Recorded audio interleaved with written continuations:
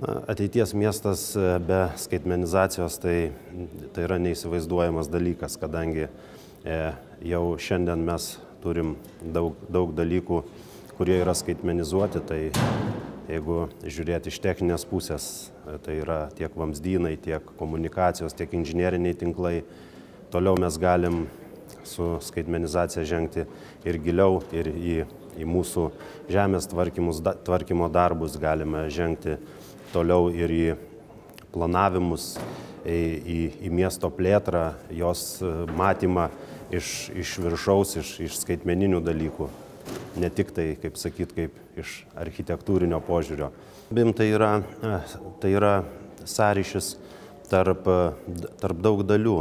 Tai pradedamas, vadinkim, projektavimo etape yra daug dalių, kurios yra rišamos tarpusavyje.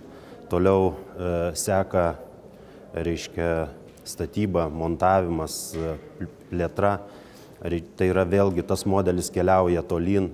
Reiškia, toliau tas modelis yra guldomas į archyvus, kur bus vėliau naudojamas vėlgi dokumentacijų išleidimui, pastatų priežiūrai galų galiausia. Tai yra vėlgi suprojektavus, atlikus darbą, pastačius pastatą, išlieka dokumentacija, kuri reikalinga, elektroninė dokumentacija, kuri reikalinga tolimesniam pastato eksploatavimui, jeigu reikės ir modernizavimui, ir tobulinimui, ir taip toliau.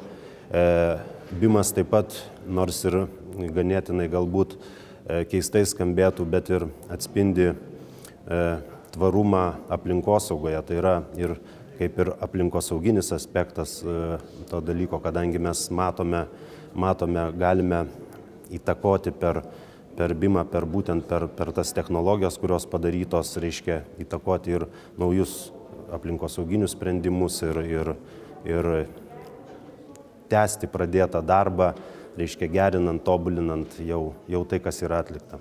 Mes su BIM technologijų panaudojimu pilnai 100% arba iš dalies tai susidurime kiekvieną dieną, kadangi jau prieš gal 3 ar 4 metus mes perėjom savo darbę, kadangi mes esam projektavimo, konsultavimo kompanija, tai mes savo darbę perėjom jau gana senai ir tiesiog kitaip nebeįsivaizduojame savo darbo ir savo išbaigto projekto. Tai ar pilnas BIM, ar tai yra BIM iš dalies, tai yra, kaip sakyt, mūsų šiandien diena. Nors Lietuvoje dar daug kas net neįsivaizduoja, net nesupranta tai, kas yra.